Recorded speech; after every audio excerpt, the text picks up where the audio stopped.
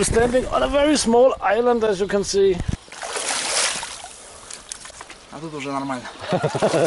Уже пройдем.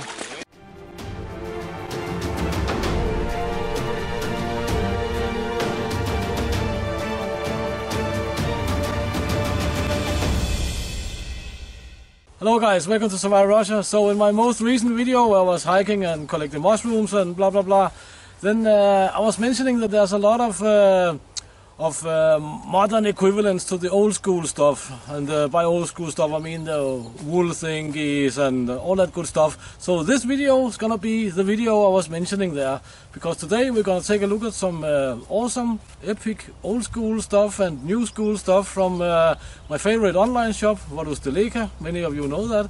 So yeah, let's just dive into it actually. So guys, let me start with one of the items I have gotten most likely the most questions about of them all, and that's the fleece you always see me wearing, which is not very old school. You can say a lot of things about the fleece and so on, but you cannot say it's old school really. But this is it. It was time to get a new one, so this is a new one, and they have to be modified. I will point that out first. You have to modify them in some way, so come over with the camera and we'll take a fast look at that. These thingies here, they're on most hoodies actually, they are not awesome. They can be split here, and I will do that. Pop them out and retie the knot, which is on the inside here, right? There's a knot in here. The reason I do not like them is that I have several times I've had these thingies hanging here when I was carrying firewood, for example, or with a backpack strap or something, and they will be, you will stretch the elastic cordage there and it will just flip up right in the eye. And I've tried that, I mean, 2-3 times. It was so painful, I almost got aggressive by it, you know, it was really painful. I got so yeah, these have to go because you don't want to get an eye knocked out in the middle of the forest. What I like specifically about these fleeces is that these pockets here, they ride up high. As you can see, they're not sitting down here, they're sitting up here. So that means that if you're carrying a waist belt or using a hip belt on your backpack or something like this, then whatever you have in the pockets will not conflict with the belt. Each pocket has inner pockets here for small items. They're nice for cell phones and whatnot. Anyway, nice and useful. You can see it's already been put to use, and it burns really, really well. That's all fleece does. All zippers here, all zip locks or whatever we call them, they are YKK.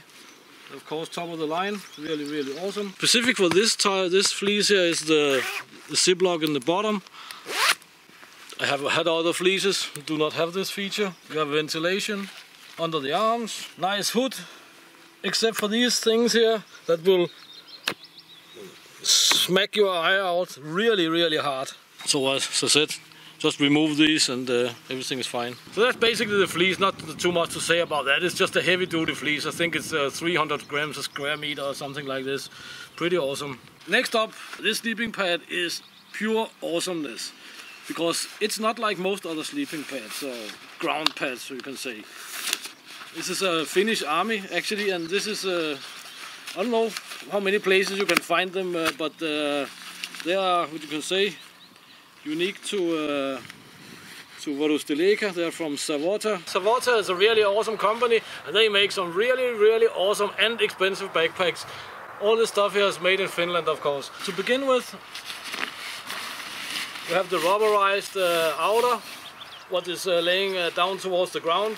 And this of course prevents the cell foam here from absorbing moisture and whatnot, right? The sides here, they're quite nice actually, because you have a little bit of a clean space, so to speak, when you're sleeping in the forest. I have used this in a hunting cabin and so on. I found these sides here pretty comfy actually. The unique feature of this ground pad here is this material here. It's the gray material you can see.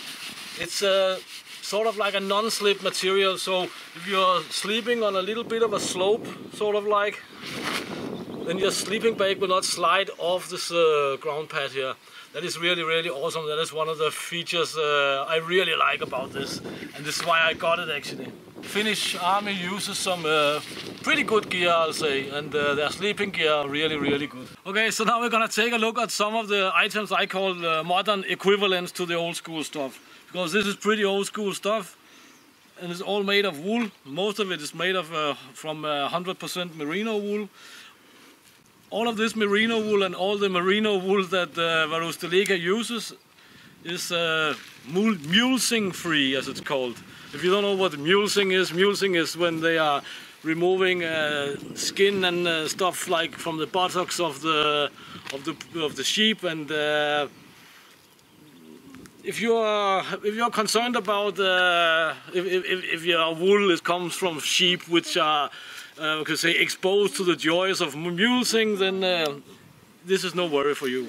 Also, why I show this stuff here is because this gear here is from Varusteleka's own manufacturing line, so to speak. It is this Serme Suomin Kilti Kultis Kaltis. This is, for example, watch cap, 100% merino wool. It's not even that expensive. So here we have a neck tube. This is definitely old school stuff. And neck tubes are awesome. Watch caps are awesome. And why I'm showing this in the spring, where everything's supposed to be fluffy and warm and so on, is that long underwear, neck tubes and watch caps or wool caps or whatever you can say is a really good way to get more out of your sleeping bag. So you do not have to carry a heavy sleeping bag, but you can actually dress up in some rather light items, and your sleeping bag will perform a little bit better. That is anyway my experience. So next up is the long underwear here. This is the shirt, as you can see. This is the long johns. 100% merino wool, mulesing free as well. This is actually very, very good stuff. You can get by with polyester underwear and so on. I have used it a lot, and it works, but it certainly does not work as good as this. I was wearing this shirt here on the crazy hike to the hunting cabin, but it was not that warm really, right? And I was only wearing this shirt here and my canvas hooded smock. You've seen it before, the anorak thing, right? And when you're hiking and sweating and so on, then when you're gonna stop and do some hunting and stuff like that, then you're gonna get cold. Of course, only a merino wool long sleeve t-shirt and a jacket like this, for example, will of course not keep you warm standing still in -5, 10 and so on, right? But it was about around freezing, maybe a few degrees plus C and so on. And while being out there, I was actually surprised how well this performed. This worked really, really well. So what I can say is that the merino wool underwear from Varusteleka, which is from their own production, is certainly worth the money, and it's not that expensive. I don't remember the prices. You can look them up on the website. Serma Merino Villa Alussasut. My Finnish is almost fluent. Next up we have some socks here, because socks, they are extremely important. And I am, this is my wife that knows, I am a sock nerd. I'm a sock fanatic. There's no question about that. What we have here, for example, is the Finnish army socks. This is the, I think it's also called T05, or anyway, this is a Finnish combat sock. They're really tricky made, because they have stripes according to the size. So I know that this is 45 to 43 with 3 stripes. Size smaller than that has 2 stripes. The size bigger than this will most likely have 4 stripes. So that's pretty awesome. But these socks here, they just rock. This has become my new go-to socks. I mean, and I wear wool socks all summer long. This my wife also knows. Here we have some really, really old school wool socks, also from their own line.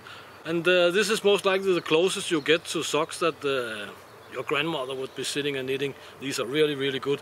These I actually used the other day when I was out hiking in the rubber boots, together with a very thin inner sock. So here we have another function sock, or what you can say, like a high quality sock. This is not 100% merino wool. This is 40% Coolmex, 28% merino wool, some polypropylene, 7% polyamide, and some elastane, 5%. Made in Finland. All the stuff here. No, not all of it actually. I don't think the fleece is made in Finland, but other than that,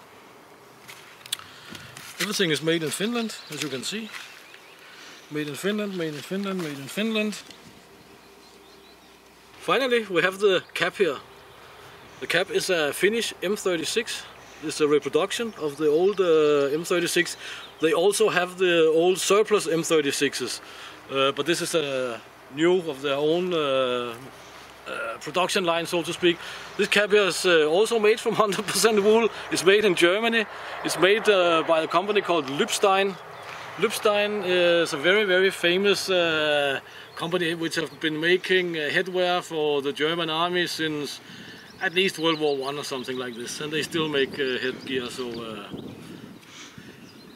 very nice stuff. This is all stuff that I buy now and then from Varusteleka. Why I'm promoting Varusteleka so much is because it's an awesome store, and it's a unique store in the sense that they have quality stuff made in Finland, not in some weird place far, far out east, right?